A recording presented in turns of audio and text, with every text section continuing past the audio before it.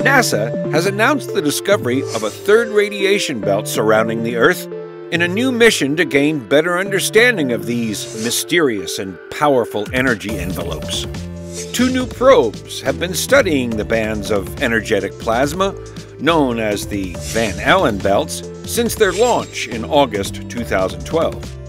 Plowing through the region at 2,000 miles an hour, the twin probes have revealed a new transient radiation belt that lasted 4 weeks before dissipating, giving researchers a vastly improved picture of the region's dynamic and potentially dangerous nature.